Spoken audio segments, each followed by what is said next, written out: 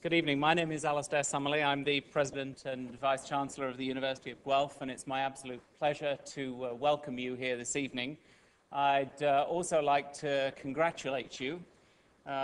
This is a fine summer evening, so to see many of you here inside a building and to hear a lecture on theoretical physics is an absolute compliment to your interest in subjects that probably for many of you are not altogether familiar.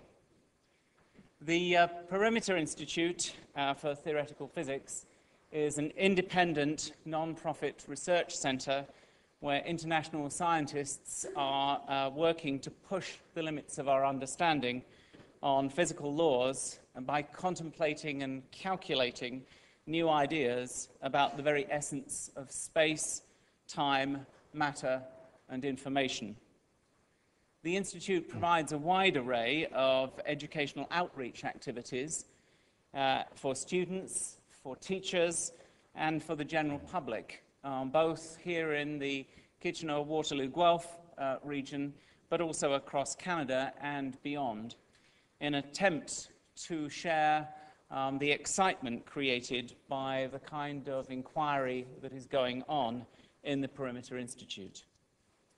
For the past 4 years, the Perimeter Institute has been providing an exceptional series of scientific lectures to the general public, and we've reached more than 500 people at each one of these events, and then a greater audience through participation with TV Ontario, with Rogers, with the Waterloo Public Libraries, and the Institute's own growing website. The University of Guelph is particularly proud to partner in this process today. This is the last lecture in the 𝗁5/𝗁6 series. Dr. João Magueijo is, sorry, the number of times I have practiced saying that, is tonight's special speaker, and it's my absolute privilege to welcome him here. As a visiting researcher in astrocosmology at the Institute, he arrived in Waterloo in September 2005. He's actually on leave from Imperial College in London, England, where he has been a Royal Society University Research Fellow, a lecturer, and in 2002, was named a reader in physics. He's been a research fellow at the University of California, Berkeley, at Princeton, and a research fellow at Cambridge. Author of a scholarly work that turned into a bestseller and now been translated into 13 different languages. It's quite amazing to think that an individual who has created ideas about the varying speed of light should be able to communicate so readily with a vast majority of people. In fact, João's book, Faster Than the Speed of Light, challenges the famous C in Einstein's E=mc². He's in great demand as a public speaker in both scientific sessions and in general sessions on the television, on the radio, simply because João is able to translate those scientific ideas and concepts into the kind of parlance that we in the general public understand. Recently, João has agreed to stay for another year in Canada and will continue working at the Perimeter Institute, which I'm sure is a great benefit to the Institute and to those around. And I hope, João, that you will continue to enjoy being here in Canada. So, ladies and gentlemen, will you join me in extending a special welcome to tonight's speaker, Dr. João Magueijo. Thank you very much.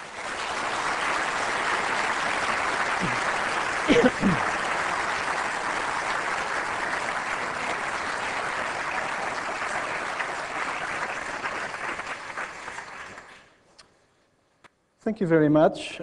First of all, can everyone hear me? I'm not sure. It's okay, cool. So what I will be talking about today is a somewhat philosophical issue. It might sound like a metaphysical issue. Essentially this question, could the laws of physics change? And I should have warned you immediately, I'm not going to answer the question. And what I'm going to try and do is show that this is actually, although it sounds philosophical, it can be cast in a very physical, very physics-based language. And that's precisely where the idea of a varying speed of light comes in. So by this I should warn you, I mean, this is not, I'm not saying the laws of physics change because we realize we made a mistake, and therefore our perception of the laws of physics change.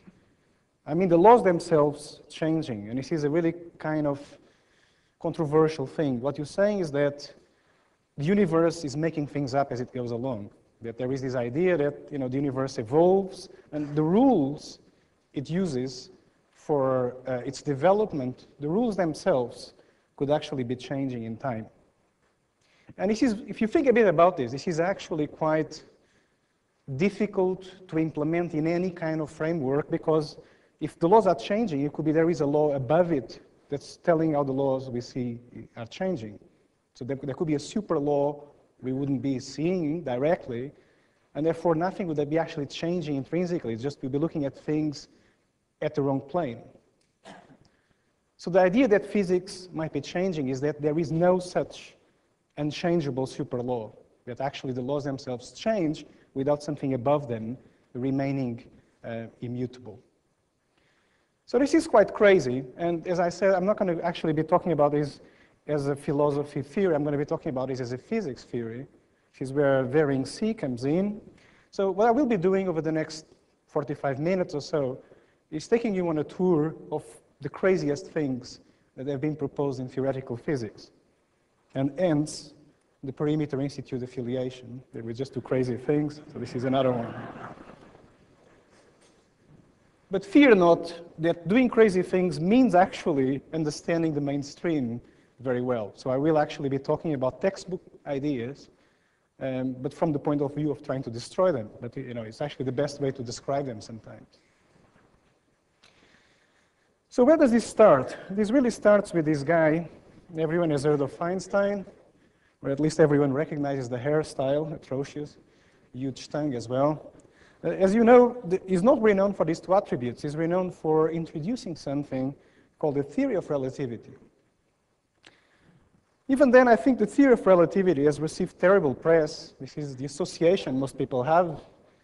And I'm not going to talk much more about this, but I think, well, next time you go to a hospital, look around yourselves. You're surrounded by physics equipment, which in one way or another is due to relativity. So there's always good things and bad things in the technological implications of any theory.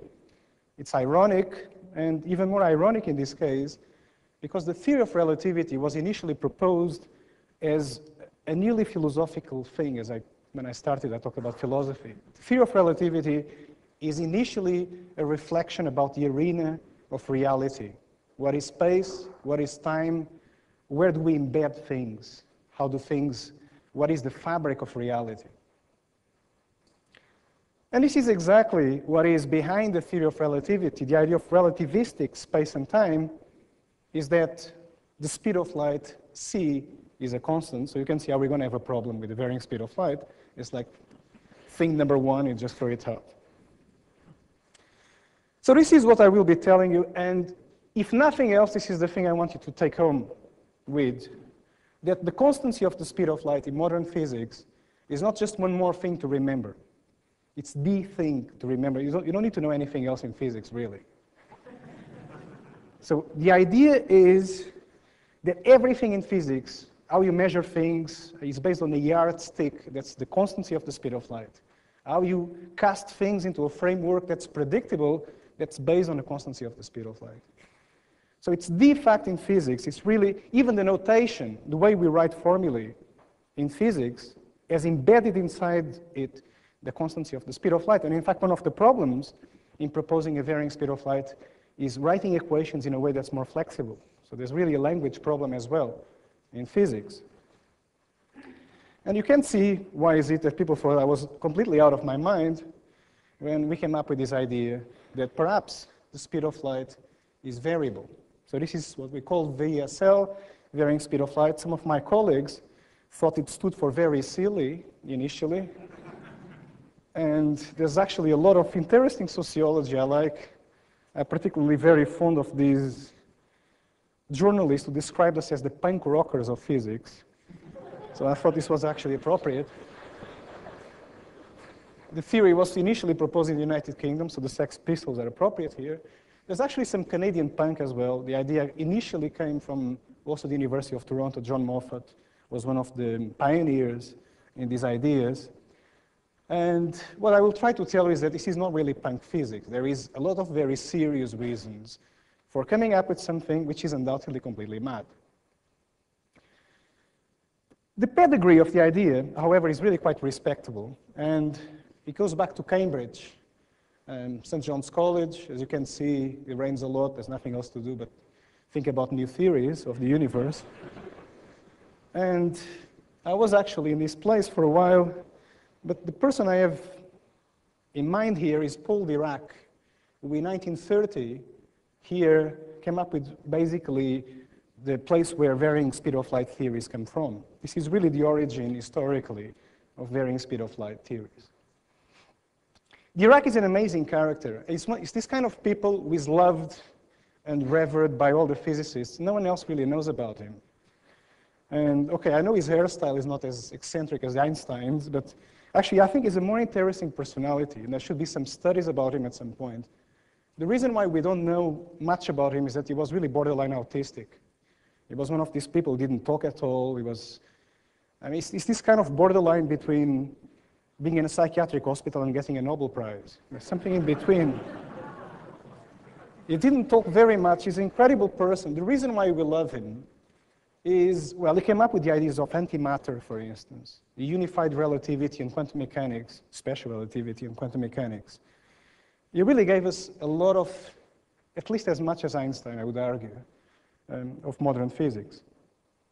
But for the purpose of this talk, he really introduced the idea of varying constants. In a paper he wrote in 1930, and I'm going to read a bit from this paper because I think I'm going to comment on it because I think it's very telling. It's a very strange paper. He wrote this paper while he was on a honeymoon, which is, I think he explained, I don't know what his wife thought about this, but let me read what he said at the time. He said, one field of work in which there has been too much speculation is cosmology. We'll talk about cosmology in a bit. There are very few hard facts to go on, but theoretical workers have been busy constructing various models for the universe based on any assumptions that they fancy. This is very English, fancy. These models are probably all wrong. It's a funny thing, he didn't talk very much, but he offended everyone whenever he said anything. It is usually assumed that the laws of nature have always been the same as they are now. Means changing laws, you can see this coming. There is no justification for this. The laws may be changing, and in particular quantities which are considered to be constants of nature, for example, the speed of light, may be varying with cosmological time. Such variations would completely upset the model makers.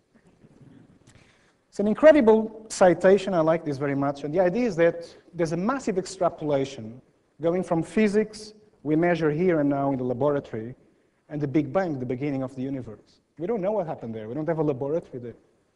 So maybe the laws were changing, maybe things were completely different. There is really a lot of assumptions here which should be questioned. And I note one thing here, actually, changing constants doesn't mean changing laws. As we will see later, he's actually putting the finger on something which is really quite fundamental, which is more than changing constants. It's actually changing laws.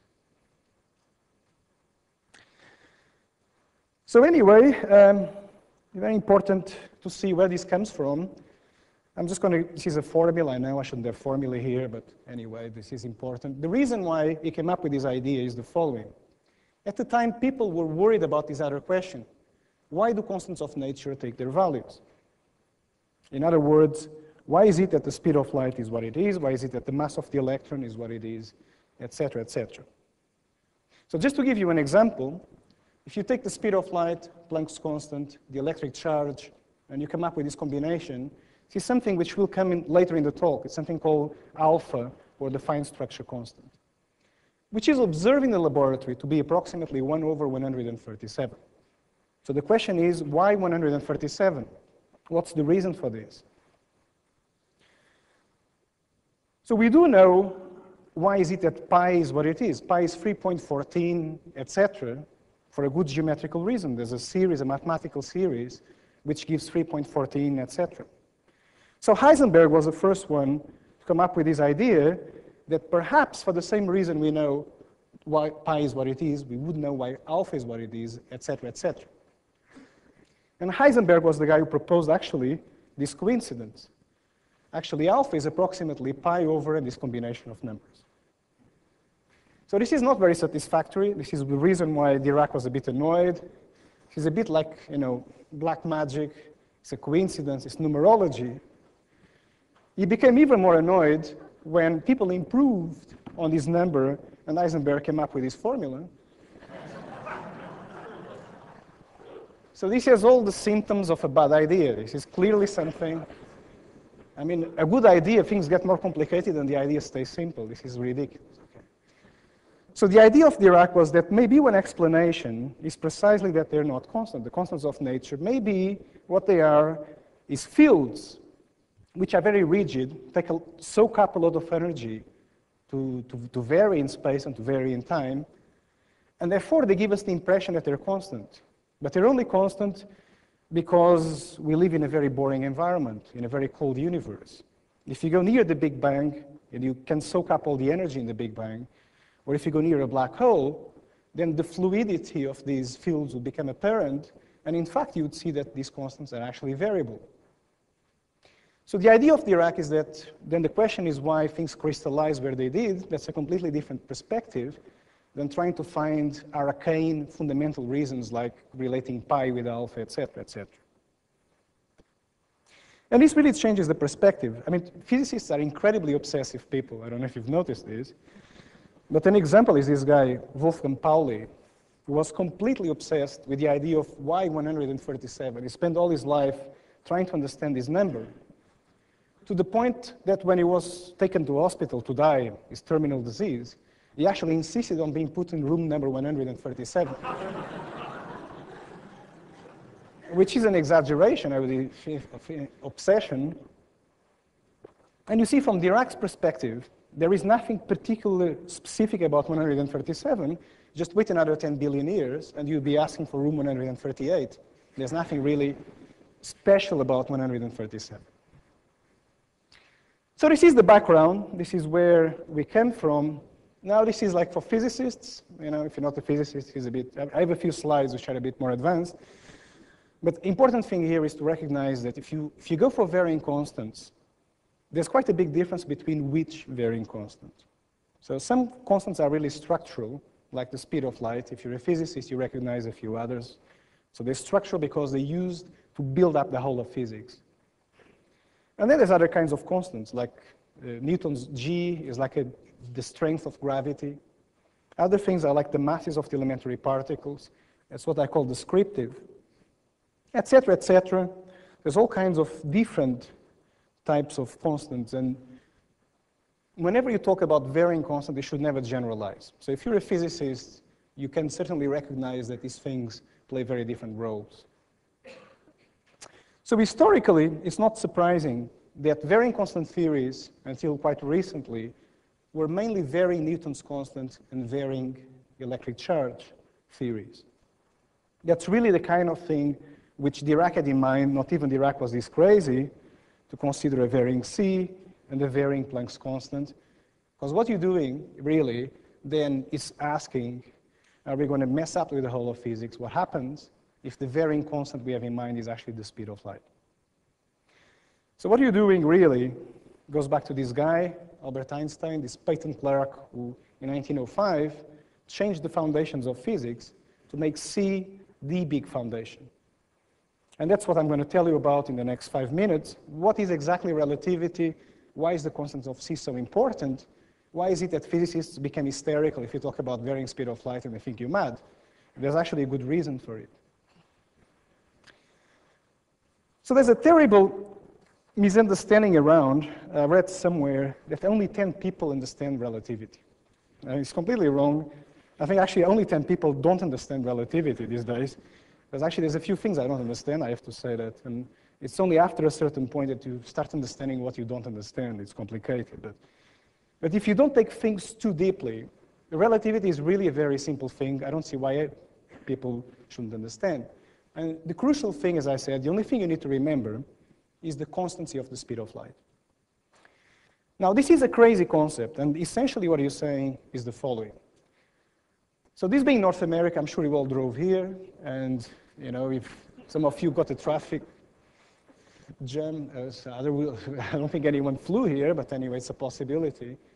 And one thing you notice is that your speed with respect to the other cars changed whether you accelerated or you braked. That's why you accelerate and you brake. You change the speed of your car with respect to the other cars. Now imagine a car which is a light ray. The statement in relativity is that the speed of this car with respect to your car is the same, regardless of what you're doing, regardless of whether you're stationary, if you're moving this way, that way, if you accelerate, if you brake. If you measure the speed of this light ray, you always get the same thing.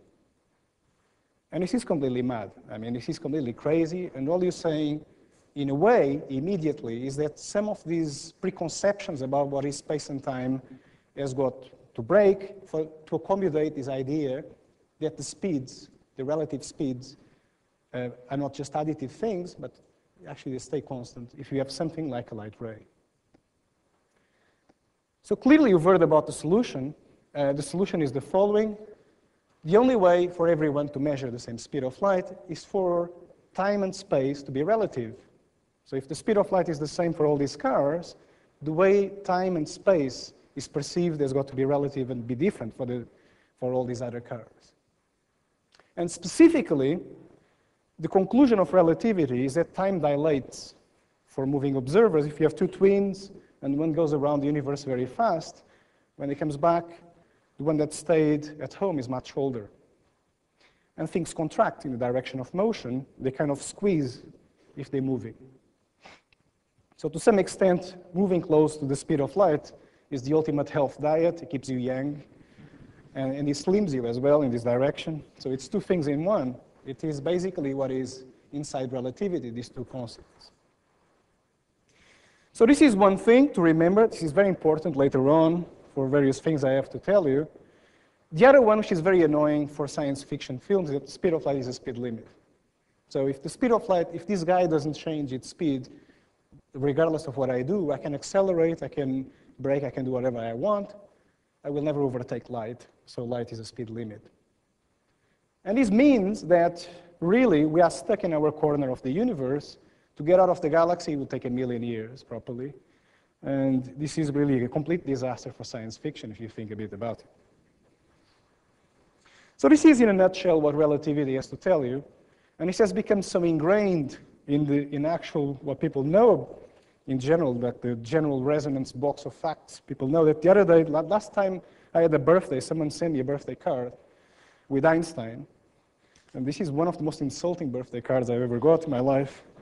Upon opening it, it says, "The speed of light may be absolute, but age is relative. Have a great birthday."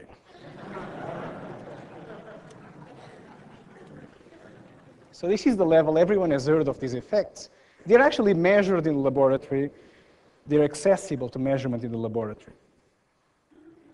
And this is basically what we are throwing out. So the punk rockers means essentially throwing out these things which you may not appreciate it. You know about these effects, but you may not appreciate. This is really the foundation of everything in physics. And what you're doing here is basically asking the question, is this really that rock solid? Are there good reasons for giving this up? Why are we doing this? So before addressing that question, I always like to put a sociology point here, which is not widely known, but I think is very important. And it's essentially that this guy here, Albert Einstein, was actually the first person to propose a varying speed of light theory. In 1911, This is not widely known, and he did it for reasons which, meanwhile, it changed his mind. But the point remains that the man who invented what is now a dogma wasn't dogmatic about it himself. He was the first person who was ready to give up the constancy of the speed of light if he could see a good reason for doing it.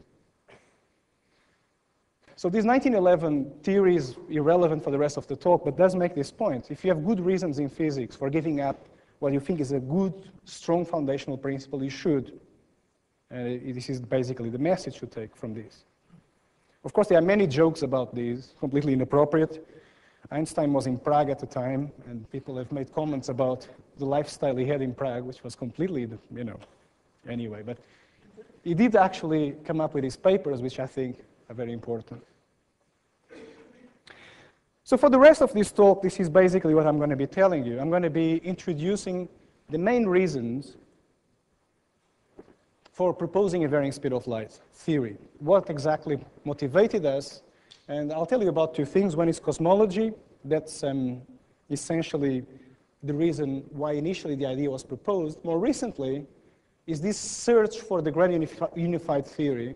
I'll briefly tell you about what is a grand unified theory, why we're trying to unify everything, why are people at Perimeter Institute going completely crazy about this and wasting their time on things which will never go anywhere, or maybe they will, we don't know. There is a connection between these two things. And then finally, I'll tell you why there is actually some observational evidence for a varying speed of light. So this is the three things I want to tell you. And then I may finish with some philosophical discussion on what is variability of the laws of nature, and why is it that it's better to cast this philosophical concept in the framework of a varying sea. It's very easy to waffle and waffle and waffle about varying laws, but you need some framework for things to actually be meaningful, and I think a varying sea is a good example of that. Okay, so let me tell you a bit about cosmology. This is what I normally write as a job description in visa applications, and I go through passports, through airports and things like that. People always look at me very strangely. Cosmologist, what is that? Is it a priest? Is it an astrologer? What is it? And it is indeed a strange concept. I hadn't appreciated this until recently, but you're asking momentous questions. You're asking, where did the universe come from? How big is the universe? How old is the universe? And ominously, will there be an end for the universe? So they're really quite deep questions, which used to be the preserve of theology, and which now we're saying, oh, this is a branch of physics. So whenever I say, oh, no, I'm a physicist, people think I'm lying, because at this point, why is it physicists build bridges? That's completely different, addressing these questions. But the idea behind cosmology is that the physics behind building a bridge and the physics behind addressing these questions is exactly the same. And you should use the same tools for addressing these questions. So cosmology is actually an experimental science. Not that we can repeat the experiment, obviously. You cannot go and produce a universe in a laboratory. But the idea is that you can look at the end product with a telescope. And this is what this guy did. This guy is called Edwin Hubble. He's a very important, influential cosmologist. He's the first cosmologist. He's the guy who opened up the idea that the universe is made of galaxies, a much bigger thing than what we thought. Funnily enough, he was a lawyer. He gave up his job. I think he had personal money, so he didn't care about it anyway, but he found that it was much more interesting to look at the sky. And what he discovered was something completely crazy. He discovered that if you look at the universe with the right techniques, the universe is bigger than what we think. It's not made of stars. It's made of much bigger things called galaxies. And what actually happens is that the universe is expanding. So what he discovered is that the galaxies are receding away from each other. Now, there's a lot of misunderstandings about these. The expansion of the universe is really not a real movement. So it's more like space is being created in between things. The expansion of the universe is not the movement of galaxies receding away from each other, it's the creation of space in between the galaxies. So it's a bit like you have a city, you build things, space appears between the buildings. So you build a park, space appears. You build more and more buildings and more space appears. So it's like every urban architect's dream. It's something which goes on forever. There's like a creation of space. And that's what is happening inside the universe when you say the universe is expanding. And you should think of it that way. rather than the idea of something moving, galaxies moving. But what really comes out of this is that if you rewind the film and you now ask, okay, if space is being created, was there a time in the past when there was no space between things at all, when all the space had been removed? And the answer is yes. If you rewind the film, sometime between 10 and 15 billion years ago, everything was in one single point, and there was actually no space in between anything in the universe.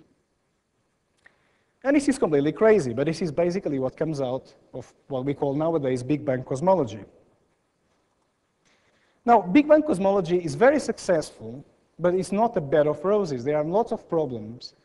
And when I was in grad school, we were told about all these successes, but we were given like homework, problems, solve, go and invent a new theory and solve these problems with the Big Bang. And let me tell you the simplest one, there's like about 7 or 8, which are like classic staples of problems with the Big Bang theory. I mean, the most obvious one is where did things come from? If things were in a point, what happened before? It's the most obvious one. But an example of something else is something which we call the horizon problem, which I selected not because it's the most complicated problem, but because it's probably the easiest one to relate with the varying C. So the idea is the following. I told you 2 things now. I told you that according to relativity, the speed of light is a speed limit. And I told you one thing just now. I told you that the universe is a finite age. There's a finite time between a moment of creation, the Big Bang, and nowadays, 10 billion years, say.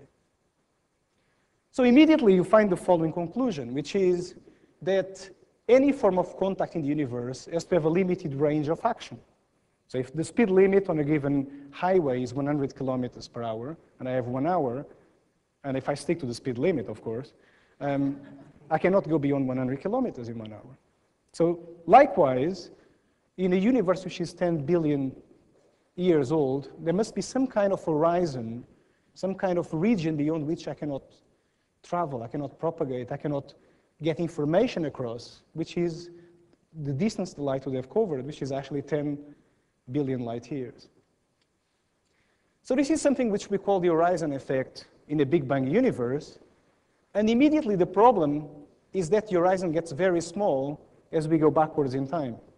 So when the universe is very, very young, the distance that information can have traveled is very, very small, because the speed of light is still the speed limit, and now I have less and less time. So you end up with this picture that the early universe, the baby universe, is completely fragmented into completely disconnected regions, which we call the horizons. This is very serious as a problem, because then, as physicists, we want to explain why is it that the universe is the same everywhere we look. Same radiation, same galaxies, same properties everywhere we go. Well, normally things become the same by coming into contact with each other. So I have hot things, cold things, I bring them together, same temperature, milk and coffee, I stir it, milky coffee, etc., etc. I would like to have a similar reason for why the universe is so homogeneous, so the same everywhere. And what you say with the horizon problem is that because I have this fragmentation of the universe into regions which are completely oblivious of the rest of the universe, I cannot have such an equilibration mechanism because I don't have contact between things. So this is really, at the simplest way, this is really where the varying speed of light theory comes from. So I very much like this statement by Landau: cosmologists are often wrong but seldom in doubt. It's a great quote, and I think it's true. This goes also back to the Dirac honeymoon paper, where he actually questioned about how certain cosmologists are of everything all the time. So they get into problems because they assume too much, and then they get stuck and they just continue to assume too much. And I think it's completely obvious that one way to solve this problem is precisely to raise the speed limit in the early universe. This is the most naive thing to do, and indeed there's nothing particularly intelligent about this. The difficult thing is now to come across with something which is a theory, which has a varying speed of light, and which explains the horizon problem. So this is essentially where a varying C came from initially. It was basically this kind of insight about solving the horizon problem just by allowing things to travel faster in the early universe, very much faster than nowadays. The thing which has been very difficult over the past 10 years or so is do this consistently and come up with something which is as solid as relativity, but which contains this feature. So this is one aspect of the story. Let me tell you about the other two. Well, the second one is really quite a tough one. The second one has got to do with unification.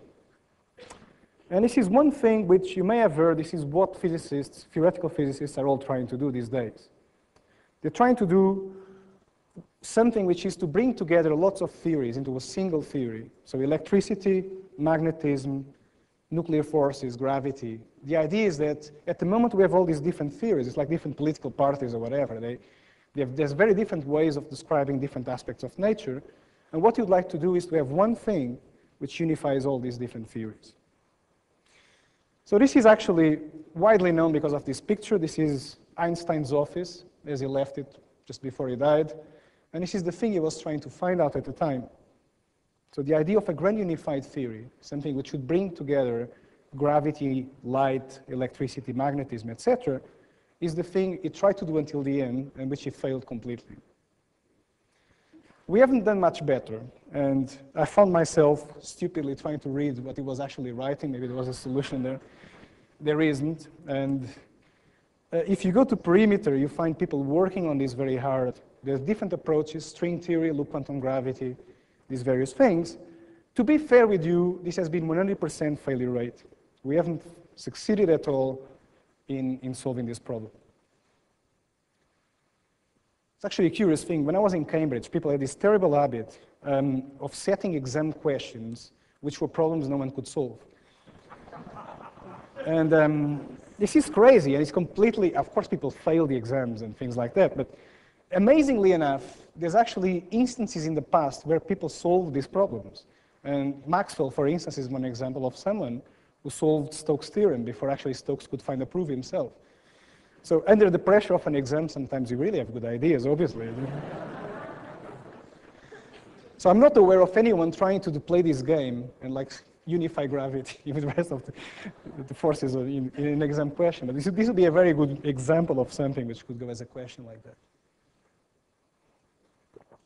So let me just tell you my perspective on this and why this relates with the varying C. I'm not going to give you the answer, and I don't think anyone has the answer, but I think now we know why we have failed. And this is something which goes through a very simple reasoning. This is basically 3 steps. And this goes back to things I introduced during this talk, so you cannot complain and say, I don't know about that, because I've told you about that already. But the basic point is that gravity is the thing that always stands apart. So it's actually very easy to unify light, electricity, magnetism, and nuclear forces. The difficult thing is gravity. Gravity is the thing that does not want to be unified. And the reason is, as we understand it, gravity is a property of space-time. So this is what Einstein told us, gravity is the curvature of space-time. And the forces other than gravity, for instance light, are quantized. Quantized means that things are discrete. They come in atoms, in things which cannot be divided any further. Atoms in the Greek sense of the word, of course. So basically, for instance, for light, the atoms of light are called photons. And this is well established. So, basically you have all these theories which come in quanta. If you want to unify gravity with everything else, you have to quantize gravity, because you cannot have a unified theory in which one half is quantized, the other half is not. So we have to quantize gravity, but this means quantizing space and time. And this is really quite crazy, because what you're saying is that space and time are not a continuum. They should be made of atoms. They should be made of potholes, so to speak. So in other words, the time should not be like something which is just flowing continuously. There should be like steps. And space is not something where you can move smoothly around, but there should be like potholes and you have to leapfrog over them if you really could go that small. So unifying all the forces of nature means proposing something called the Planck length and Planck time, which would be the atoms of space and the atoms of time. So this is the idea, but then immediately you get a paradox. And the paradox is, ask what kind of objects would perceive the effects of quantum gravity. And clearly you need something which is very small, because if you have something which is big, you just skim through the potholes of space. You need a microscope or something really small that would be forced to leapfrog over these quanta of space. And immediately you see what is the problem. So the question is something big, is something small? Well, I told you one thing. It was like my Atkins diet, length contraction. You basically have this problem. You ask different observers if something is big or small, and they disagree, because, of course, length is not an absolute. So this is the reason why, to my mind, we have a contradiction in terms. Essentially, we're trying to combine two things that one says yes, one says no. We're trying to quantize gravity. At the same time, we're trying to do it with relativity on top. And relativity does not let you do that because of this contradiction. So what we need, sorry about this, this was an accident. What we need is a theory where length contraction is something that switches off, not for all things, not for big things, but when things become very small. And, well, what this means is basically when the wavelength of a given light ray becomes this small, one way to do this is to say the speed of light goes to infinity. As you know, an infinite speed of light means the pre-relativity space in which space is absolute. So the only way, to my mind, to implement something that's not a contradiction in terms is to have something which has a wavelength or an energy or a color-dependent speed of light in which the speed of light diverges, it becomes infinite when the wavelength becomes very small. It's a bit more physics-based, but you can see that essentially what I'm saying is that a color-dependent speed of light is a way to get out of these contradiction in terms, which is behind quantum gravity. So people always ask, what is E equals mc squared in this theory? I always give the answer. It's not as iconic as E equals mc squared. I wouldn't put this on a t-shirt for sure.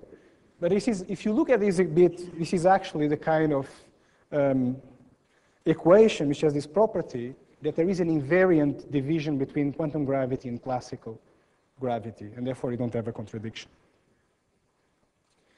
And I should say this is something which has now become known as doubly special relativity. It's not a solution to unification, but it's something which is like a middle ground, which is not really the final answer to unification, but it's more like a way of trying to sip observations, to get observations into the theory before we have the final theory. So let me move on to the next thing, the last thing I want to tell you. The last thing I want to tell you is actually about observations. The last two things were really very theoretical. And all I gave you is my perspective as a theorist, as a cosmologist, as someone working on quantum gravity, for why it would be a good thing to have a varying C. But of course, in the end, the question is it true or is it not true? And this is something which came surprisingly a year after we wrote our first paper on varying C. Sometimes you get these surprises. There were some astronomers looking at the sky, looking at measurements of things which can be seen as measurements of varying C, of C in the early universe, and they found observational evidence for these variations. So this is quite a strange thing. I should tell you that I'm going to concentrate on one type of varying speed of light theories, the ones in which there's variations in time. I told you there's theories in which the color is a factor as well, but they're more complicated. They also have interesting implications. And this is what happened. So at the time, there were a number of people working with this telescope in Hawaii. People always ask why Hawaii. It's actually, there's a good reason for that. It's not just a nice holiday at the end of the observations. But this is the Keck telescope in Hawaii, where there's really a very good way of looking at the very deep universe, a very early universe. And this is something which is not widely appreciated, but cosmologists, in a way, are much better off than archaeologists. Archaeologists are people who have to rely on relics of the past, whereas cosmologists can just look directly into the past. The reason being that when you look at the star, which is very far away, you're looking at light that left a long time ago and has been traveling towards you. So if you look at something which is, say, 1 billion light years away, you're looking at light that left 1 billion years ago and has been traveling towards you. And now we have this really there's this time lag between observing and emitting that allows us to look directly into the past. So we're not inferring the past, we're actually looking into the past when we look very far away. When I say far away, that means long ago. So far away, long ago are equivalent in observational cosmology. And what these guys have been doing is looking at these beautiful things called quasars. So these things are really, really on the far outer edges of the universe. These things are close to 10 billion light years away, which means we're really looking at the very, very early universe, not quite the Big Bang, but we're looking at the universe very, very early on. This is the baby universe, really, we're looking at. And what these people found is that they could actually measure this crazy thing which led Pauli to go into room 137. So the fine structure constant I told you was going to come back to haunt us. It is here again. What these guys can measure is actually alpha as it was at the time at which this light was emitted. So you can see immediately you have access to these various things, the electric charge, the speed of light, the Planck's constant. You can measure this combination very accurately by looking at this light from quasars. So they developed this technique. Basically, the idea is very simple. You just look at this light, and it contains these lines. So if you just have a dispersion of this light with the prism, you get the rainbow. Typically, you find these lines on top of it. And these lines describe the way the atoms, the different levels in energy in the atoms as they were at the time. And you can actually look at the way these things split. And basically, the way these lines split gives you a direct measurement of this quantity alpha, which I described earlier on. So what they've done, this is very easy to say, this is an incredibly difficult thing to do. And this has been going on for maybe 7 years now, and this is what they found. What they found is, if you just plot the look-back time, so this is further and further back in time, further and further away in space, and this is essentially the plots of what you see for alpha. And you see that alpha becomes smaller. This is blown up, it's a tiny thing. We're not talking about the big variations we need for explaining the horizon problem. We're talking about the residue some 10 billion years ago. And this is basically what they seem to have observed. They seem to have this very, very kind of nuance here, this feature, which is very significant. It's controversial, and this continues to be in dispute, but I think it's interesting. There might be some observational evidence for a varying alpha. Now, everyone always asks at this point, so what does this mean? Is it a varying C? Is it a varying E? What is it? And I don't know if there's any physics students here, so I'm going to leave this as a problem for the student. And I'm going to give you a hint, though. So this is, you can actually address the question. If you have a varying alpha, is it a varying C or whatever it is?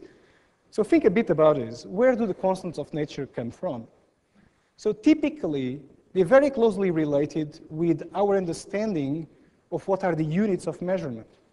The constants of nature are things that don't change. The units of measurement shouldn't change. I don't want to measure things with a meter stick that keeps changing back and forth, okay? So the units of nature and the constants of nature are very closely related. And for example, it is again for the physics student in the audience, Newton's law is the statement that the force of gravity decreases with this combination, and therefore you get this proportionality constant, that's Newton's constant. Well, Galileo, before Newton, thought actually the acceleration of gravity was a constant. So this is what you use whenever you launch a rocket into space. Gravity becomes weaker and weaker in height. Galileo thought it was the same. You kept going up and the acceleration of gravity was the same. Now this confuses a lot of physics students, which is why I like to do this. Consider now that I decide to do the measurements with a pendulum clock. So the pendulum clock is something, I go to the moon, and instead of taking an electronic clock, I take a pendulum clock. It's a bit stupid, I know, but you just take a grandfather's clock to the moon, and that's what you use to measure time on the moon. It's a bit surreal, a bit ridiculous, but if you think a bit about this, if this is your unit of time, this is the valid law. i.e. Newton's law is actually wrong, and Galileo's law is right if I insist on going around the universe with a pendulum clock instead of a normal electronic clock. Now, electronic clocks actually tick with alpha. Alpha is the thing which determines how your watch ticks. And basically, if you have a varying alpha, effectively what you're doing is taking a pendulum clock around the universe. It's equally stupid, really. So, basically by addressing these issues of how should we define units, this is not metaphysics, but by addressing this issue, you will actually answer whether you should have a varying E or a varying C if you have a varying alpha. So I really hope there's not too many physics students here, because you're going to be really confused. This is a perfect way to destroy. I mean, there's a lot of tautologies in physics textbooks. I don't know if you've noticed this. You define one thing, the other thing is defined by the other. It's like a loop. And this is one example of where you could put the finger on it. So before I finish, I'm going to wrap this up exactly. This is the three things I wanted to tell you. And basically, let me go back to the philosophy, the philosophical issue. Could the laws of physics change in time? Well, this is a very deep question, and this is something I can be here 3 hours talking about it. It can be 48 hours if you want. But let me just give you basically the short answer is it's extremely difficult to preclude the existence of a super law telling you how the laws you observe are changing.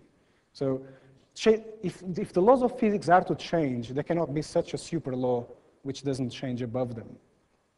And the only way I know of to do this is exactly with having a varying C, because the speed of light is so ingrained, so embedded into the way of formulating the laws of physics, that if you have a varying C, and if you do it brutally, then essentially you have variability in the physical laws immediately. And this can be done in a way that's viable experimentally if done carefully. So it's a crazy perspective. You're basically saying the universe might come out of the nothing without laws and then invents the laws, and things just crystallize into a stable, C is not very much, laws are not changing much, a stable scenario. But basically the reason why that happens may be a circumstantial reason rather than a fundamental reason. And I think I should leave it here. Let me just conclude. As I said, if I start going on this, it's going to be 3 hours. So maybe let me just conclude by stating that the varying C theories are quite a strange thing, given that in 1905, Einstein proposed the theory of relativity. It's curious that actually the first varying constant theory I know of was proposed by Kelvin experimentally in 1874 and was a varying speed of light. So this kind of openness of mind was something which was possible before 1905. Then Einstein came up with his theory, and look at this amazing statement. In 1930, Eddington said, a variation in C is self-contradictory. So this is an incredibly stupid thing to say if you think a bit about this. This is not something which is actually doing relativity any favor. You're saying that the constancy of C is actually a definition. It's nothing physical. Of course, it's not true. In fact, what has happened is that the physical reasons, the experimental reasons that led to relativity theory, by 1930 had been forgotten. And people had become completely embroiled in the mathematics of relativity without realizing that actually things could have been different. And the quote I like very much from Einstein, which comes from around the same time, is that since mathematicians invaded relativity, I don't understand it myself anymore. And I think this is the situation we're in at the moment. I think a lot of the physics which is behind relativity has been forgotten, and now it's everything just so much formalism, so much mathematics, that people forget that things could have been different, and maybe there's good physical reasons for them to still be different. Relativity was really due to experiment, not to mathematics, not to self-consistency, as Eddington claimed. And if something is due to experiment, I like this quote as well, and I'll finish with it, quote from Hertz, what is due to experiment may always be rectified by experiment. Thank you.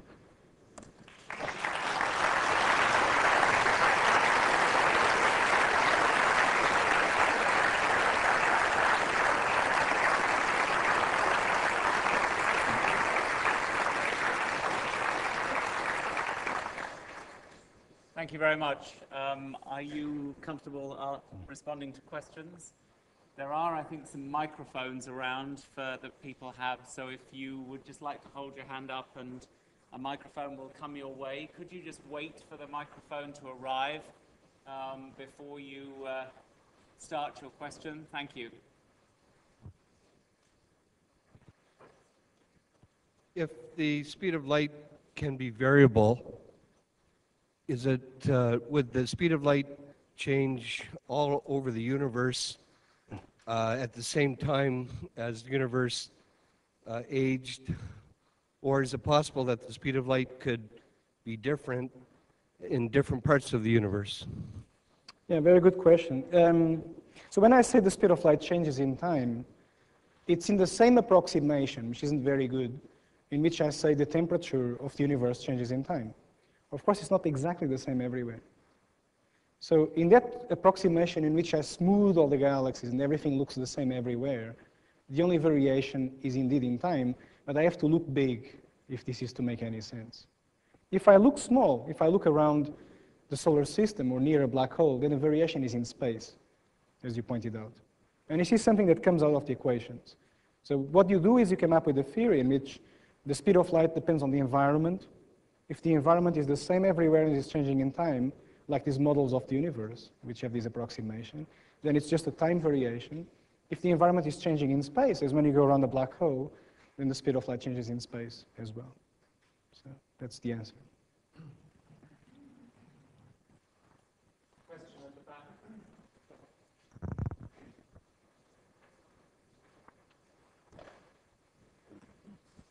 Hi. My question is, one of the first premise where you talked about as the wavelength varies to the Planck length. First, I wondered if you could say, do you pick that because of the string theory implications? And second, if C approaches infinity at that point, does that mean, because you were talking about the horizons, that there are no horizons, and that was your point that everything would then interact? Well, that's a good question, and actually the answer is not very obvious. So initially I thought that indeed if you could break the speed of light with something which is smaller wavelength, you could get out of the horizon. It's actually not true. When you look carefully at the equations, it's actually not true. But you know, it is actually the intuitive thing is that you would be able to get out of the horizon. But it doesn't work that way when you do everything properly. Question back here. Okay. Yes, you were positing the idea of a super law.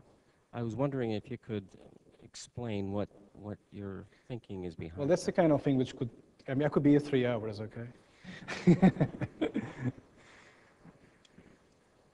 So the idea of a super law, no, it's exactly the opposite. I was positing that there was no such thing as a super law if I saw the laws changing in time. So my definition of variability is, suppose I have some law of physics and I see it changing in time.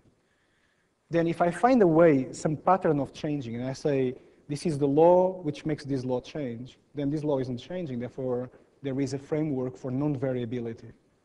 So if you say there's variability in physics, you're saying there is no such thing as this super law. Now, what this means physically is the following. And this is, okay, I'll try to stick to 2 minutes. I'll do my best. Okay.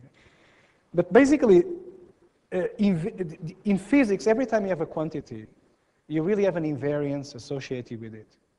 So for example, there's no preferred direction in physics, fundamentally. There is one quantity, it's called angular momentum. Okay. And if you ask, what is the quantity associated with the invariance of physics in time? It's the energy, which is a quite entertaining thing. If you think a bit about it, this theorem is due to Amy Noether, a lady who did a lot of very important work relating symmetries with conserved quantities. So the question is, so far, whenever you find that energy is not conserved, you basically say, oh, I just need another form of energy, and the grand total will be conserved. So energy can change form, but the grand total has to be the same. The underlying principle is that physics does not change in time. That's exactly what Noether's theorem tells us in this case.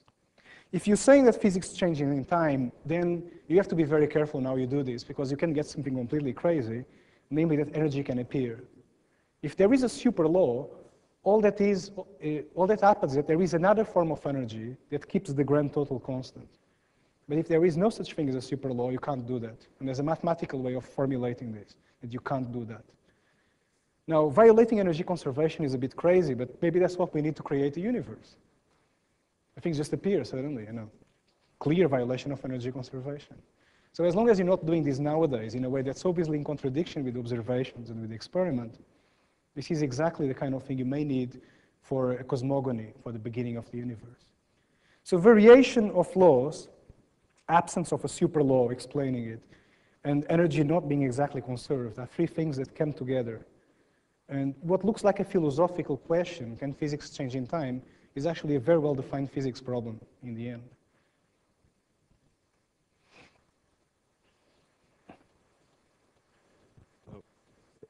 Hey there. Are you with me? Yep. Over here. Yeah. Where is it? Hi. Oh, you mentioned there was an equation there that you wouldn't put on a T-shirt. I'm wondering, do you think there's a good reason to strive for elegance in physical theories? Say it again, sorry. Do you think there's a good reason to strive for elegance in physical theories? No, I think people have pursued elegance too much. I'm very happy to be ugly. I mean, I don't care about these matters. I think there's been a lot of obsession since Einstein with beauty in science. And this is exactly the problem, actually. I think the reason why we're stuck in quantum gravity is that we think we can get there just by seeking beautiful formulae. And I think it's exactly the opposite. What we need is observational data, is experiment, is input from the real world. Just because Einstein managed to get relativity, seeking beauty, doesn't mean we're going to be able to do that. I think there's a certain arrogance here, which is people seeking beauty like Einstein did, hoping that to get there just by that. I think that's very unlikely to work. I mean, Einstein was Einstein, we're not Einstein. Okay, I think it's my attitude. And I think if the final laws can be beautiful, great. If they're not, well, they're not. And I don't think we should go about using aesthetics as a criterion.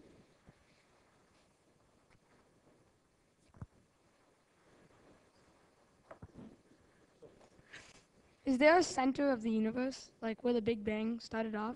Sorry, where are you? I can't even. I've got the light in front. Where? Oh, there. Okay. Okay, go on.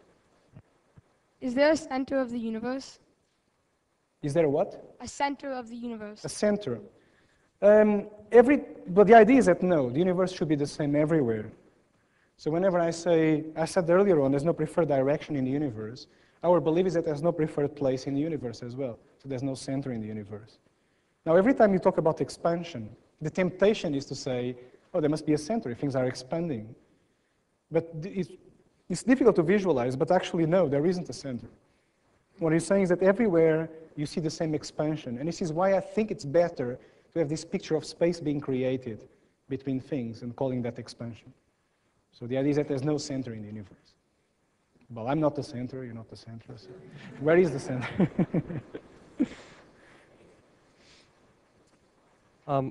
What little I've read about string theory, I thought string theory gave reasonable, theoretical, acceptable reasons for those numbers, like your fine structure constant. Am I mistaken? Yes.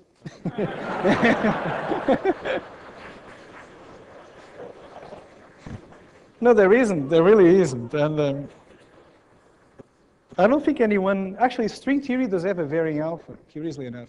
So once again, it's the same story. Actually, the problem with string theory is making alpha not very, very much later on. So string theory is actually quite far from fixing the value of alpha where we see it. And there's a number of reasons for that. But so basically in string theory, you think there's lots of extra dimensions, which are all curled up and you don't see them. The size of the extra dimensions affects the value of alpha you observe. So if the extra dimensions are varying, alpha is varying, and it's very difficult to fix the extra dimensions at the right size to see alpha the way we see it, actually. So the problem actually gets even worse in string theory, but maybe that's the way to solve it, I'm not sure. But actually the problem in that respect gets even worse in string theory. Hi there, thanks for the excellent lecture. I have a question. You posit that there could be no super law, or that there might be no super law that dictates how things change in the universe. And then you argue that we need to measure it by observation. We need to go back to observation to see it. But isn't there a philosophical dilemma there that you could never find it? Because you would, like, how would you prove that you have found that there is no law that governs everything? No. I think there's a language misunderstanding here. So when I say that there's no super law, I'm not saying that I cannot write in a mathematical way how the laws are changing. I can do that. What I can't do is write an equation which doesn't have a time inside, which is above everything. So I mean, I'm still saying there is some kind of formula for c as a function of t. I showed you the plot, in fact, so I'm measuring it. So that doesn't preclude that maybe there is no law without a t inside.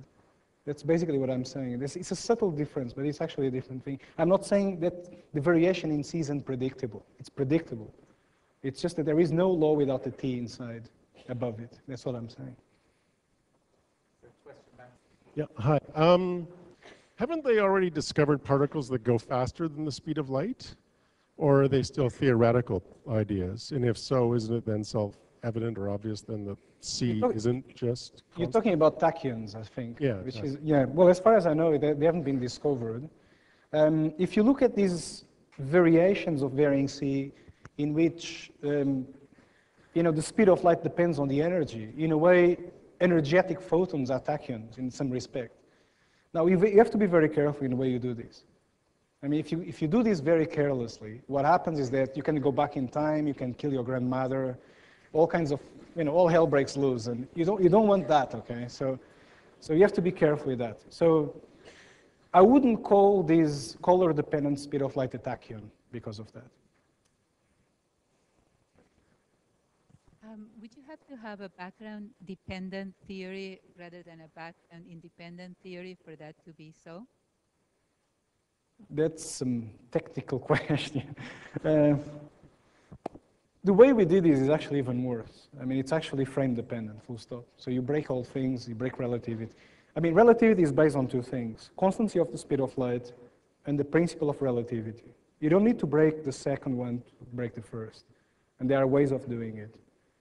The way we did it initially broke everything. More recently, we actually have been able to do things background independent. We have. So.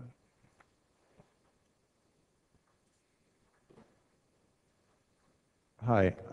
I was wondering if there's any interaction, I guess, between your theory of the variability of the speed of light and dark energy and dark matter. That's exactly what I'm working on. Thank you very much.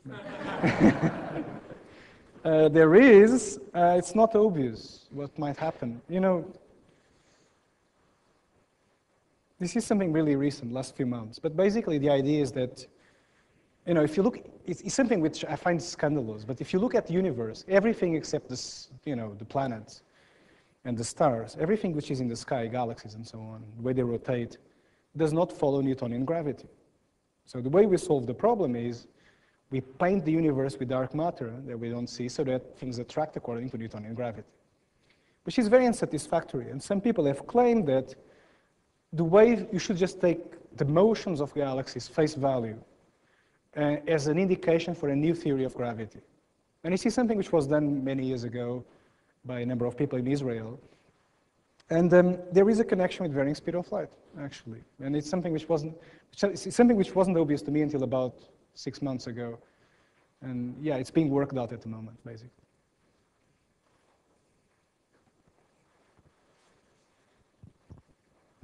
Hi. You say that you can express mathematically the changes in You have to speak louder. Okay. You say that you can express mathematically the changes in the constants.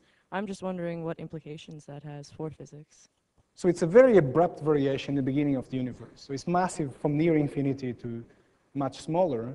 And then it's essentially a very small variation later on. It's a very residual, very small variation later on. But there's a formula for that. You can work out the formula for that.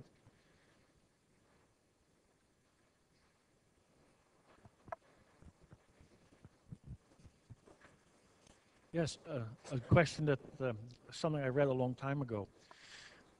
Gravitational lensing, is that also an effect of change of light speed?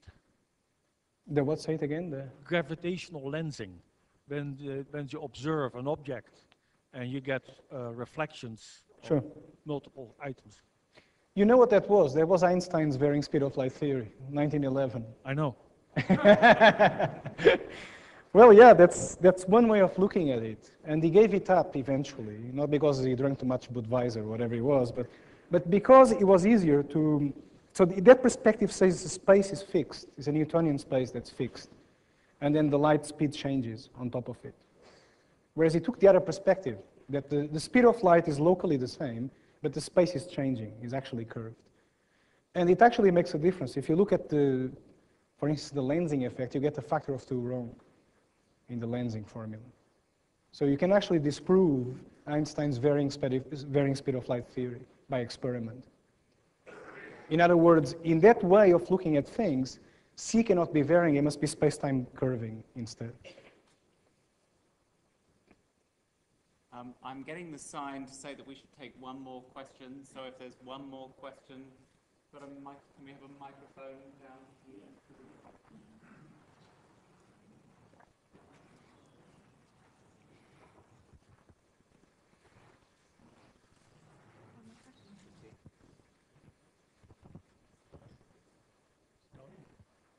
Hello? Oh, okay. Thanks. Most of what cosmologists know is got from the observable universe and very definite about everything that we know. What percentage of the total universe do you feel the observable universe is? Is this a question about dark matter, or is it no, it's a question about the size of the universe. I don't know. I mean, it's a question you can answer by observation. Because if the universe is a sphere, you can relate how much you can see with the size, because you can measure the radius of curvature. But it's not very satisfactory. I agree with you. So I don't know. Very appropriate place for us to finish. On behalf of the Perimeter Institute and the University of Guelph, would you join me in thanking João for a very entertaining and erudite lecture?